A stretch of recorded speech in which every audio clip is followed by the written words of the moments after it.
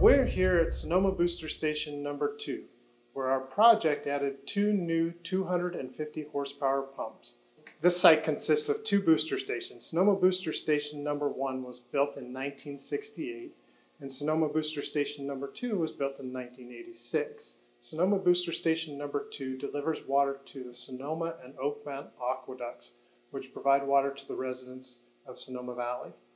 The reason the 2 pumps were added to the Sonoma Booster Station were to improve the reliability and redundancy of water deliveries along the Sonoma and Oakmont aqueducts. Not only did the project add the new 250 horsepower pumps behind me, but it included a new emergency generator, a surge control system which reduces pressure spikes in the pipeline, and new electrical and control components that improve the redundancy and reliability of this booster system. The primary reason that the surge control system was added was to reduce pressure spikes in the system. Historically, this site had experienced pressure spikes which would cause damage to existing infrastructure.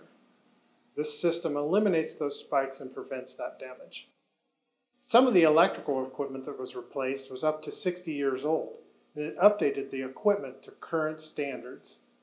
This project was financed by customers along the Sonoma and Oakmont aqueducts. Projects like this show Sonoma Water's dedication to investing in aging infrastructure and providing clean, reliable water.